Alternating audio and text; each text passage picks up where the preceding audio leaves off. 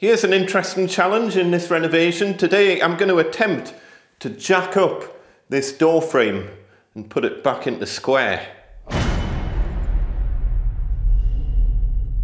Hiya folks, and welcome back to our 1920s renovation project.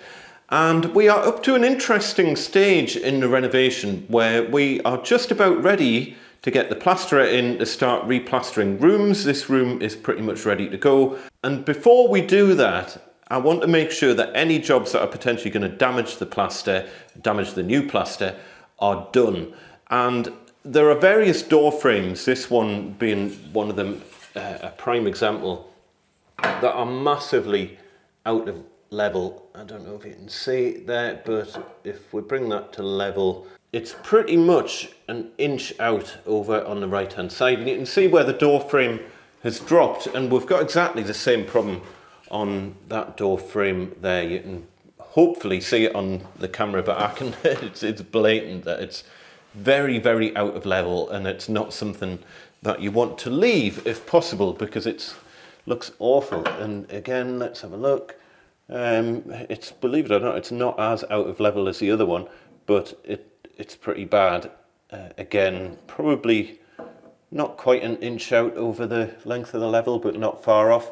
So this door frame and the one directly opposite it needs some attention, and this is because down here the floor has dropped. And with anything like this, you need to try your best to work out the root cause first, because there's no point in fixing this only for the problem to reoccur, or maybe it's unearthed a more serious problem that needs addressed. One thing I'm quickly going to check is the other door frames, and you can pretty much tell they're not bad. That's fine. For an old house, I've seen a lot worse. And this one's fine, which is interesting because this one is right next to this one that's massively out. The frames themselves, let's have a quick check. Again, for an older house, not bad at all. What about plumb on this one? Plumb wise, again, perfect, really. So it's, what's happened is that this left hand leg of the door frame has dropped, and this is where you get into a little bit of amateur structural engineering. I have to say, if in doubt, consult a structural engineer, but I know this house intimately now, and I know pretty much where everything's running. So you can see there's a joist running across the floor here. Got a little notch in it here from cables, but not a big enough notch to cause any serious problems. And you can see the joist ends here. And then we've got a new joist. It is technically nailed onto that other joist, but there's a huge gap between the two, so I would assume that nail isn't doing much. And you can kind of verify that because down here, if I tap the floor, that is sitting on a solid wall. That is, I can tell that's made out of wood, but I can also tell that that is sitting on brick underneath. You kind of pick this stuff up from experience, but you can just tell it's solid underneath. And if I go and show you, I'll attempt to reverse without falling down the stairs to show you what's going on. So we've got a solid wall plate coming all the way along here that joist is sitting on. And if we reverse back here, so you're imagine this wall basically. So we're looking at this area, and that joist is sitting on that. And if we come down here, downstairs, there is the wall in question. Well, technically there is the wall in question. We've got a nice big concrete lintel across the top, another big concrete lintel there, and then we get onto the structural wall that had dropped. But that structural wall hadn't dropped, but the structural wall that wasn't supported by anything, which I've made another video about. I'll include a link in the description to that video. But we're nowhere near the bit that wasn't supported, so it's nothing to do with this wall dropping. If this had been underneath that joist, I would have been more concerned, because that would have meant that this entire wall downstairs and upstairs had dropped, but it hasn't. So the wall in question is basically, it's kind of this pillar here that that joist is sitting on. And one thing that I've already checked down here is, has this wall dropped? And it hasn't, but that goes all the way down to ground level. All of the door frames on the ground floor are perfectly level, so we've got nothing to worry about downstairs. So clearly it's been a problem upstairs. And if I just reverse back again so you can kind of get some context as to what we're dealing with. So it's simply down, really, it's down to this one individual joist. And at that point, I would be looking into things like, has the joist rotted? But we're on the first floor, so it'd be unlikely that you're going to get rot in the joists on the first floor, unless you've got woodworm or something. But again, if everything's dry, it's unlikely that that's going to be the problem. And that joist's absolutely solid, and it's got a really nice bearing on that solid wall underneath. So I think all that's happened really is that that joist has settled a bit, well, settled a lot over 100 years or so. It's not really aided by the nugget who installed the bathroom in here, professional bathroom installation company. Once again, let me just shift some of this. So once again, the mark of consummate professionals who have notched a huge amount out of this joist, but this isn't the problem joist. The problem joist is that one over there. But it's not going to particularly help matters that the joist adjacent to it has been notched out to that degree. I mean, that's like a 2-inch by 6-inch notch that they've taken out just for the waste of the shower, which is tremendous. That's another thing I'm going to have to sort out. So that won't have helped matters, but I don't think that's the root cause. I think this wall has probably dropped before this notch was even put in. It's just this has probably made it a little bit worse. And by the way, if you've been following this renovation from day one, that is what has caused this crack in this cinder block wall. It's not a supporting wall.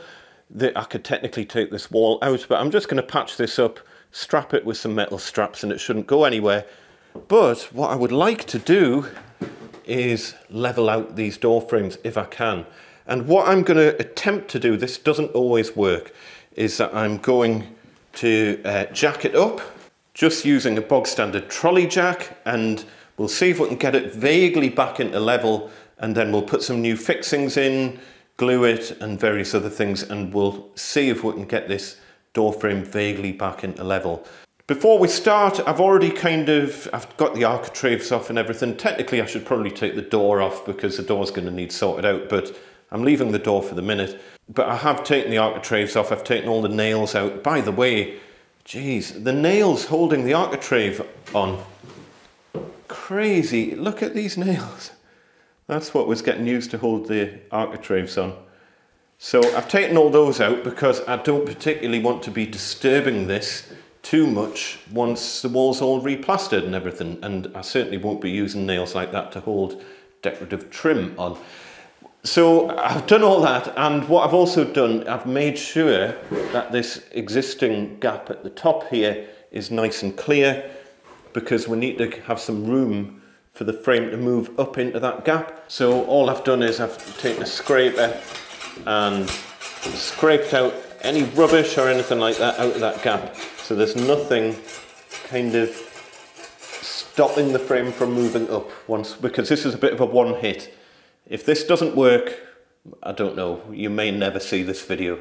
But if it does work, then we'll have vaguely level door frames, which would be nice. So let's give it a try. I'm going to be very delicate with the jack. What I don't want to do is cause too much damage to this wall, because it is only a cinder block wall and it's already not in the best of states. So I'm going to jack it, but I'm going to be careful, and if there's any signs of damage to this wall, then I'm going to give up on that idea. But I'm just hoping I can just jack it up into that little gap there, and we will see what we can do.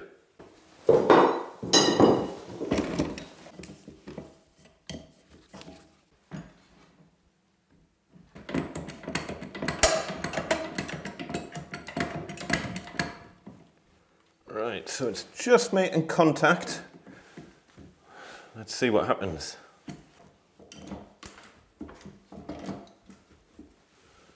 Let's just see what it's doing. Not very much.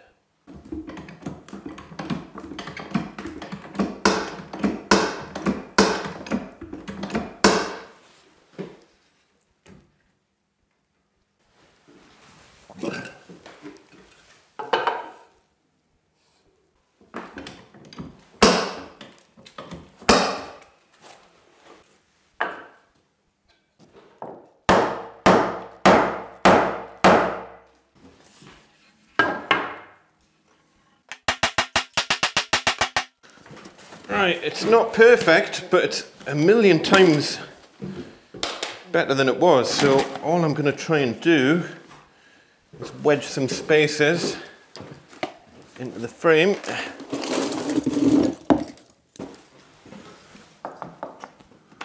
Oh, that's almost made to measure. Almost made to measure on this side.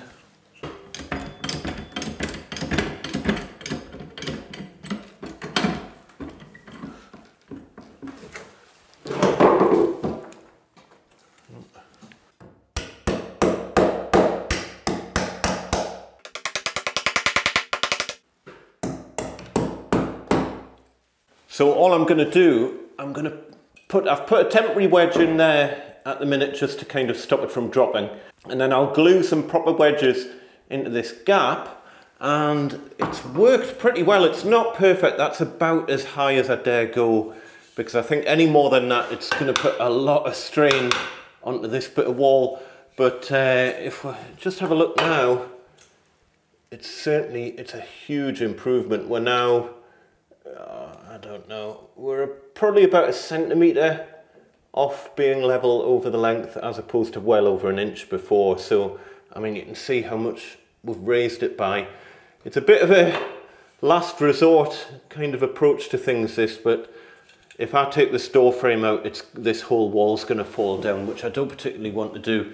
But that has fixed the problem enough that once we sort the door out, as you can see, the door, I mean, it always had a giant gap on the left, but now it's got a giant gap on the right as well. So all I need to do is raise the door. I've got quite a tight gap at the bottom of this door anyway, so I've certainly got scope to raise the door a little bit.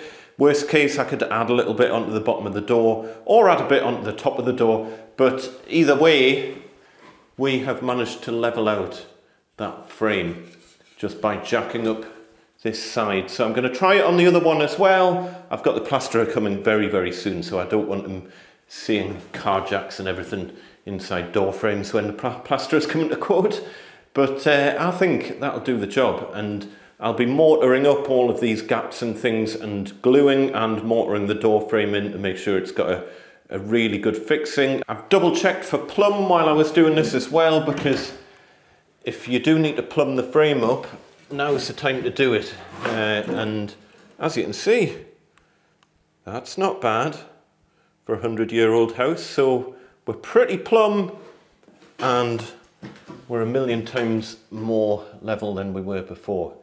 And as I say, I think that's enough that once everything's painted up and plastered and we'll get the architrave on and whatnot, I don't think you'll notice it. It is still out of level, but it's, as I say, a million times better than it was. It's not perfect, but as I say, we'll see if we can do the same with this one. The problem with this side is that someone's already had a bash at repairing it, because if we look around the other side of it, you can see this is new concrete or filler or something that's been forced into that gap. If I can get that filler out, I might be able to do the same and jack this frame up, rather than leaving it unbelievably out of level. I mean, just you can see from the top of the door how far out of level this is. So it's worth doing. It's a now or never job.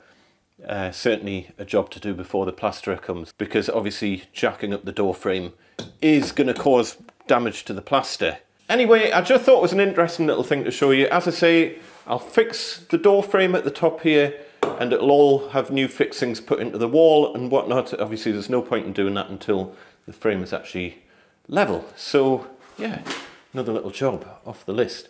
Take care, folks. I shall see you next time. Tatty bye.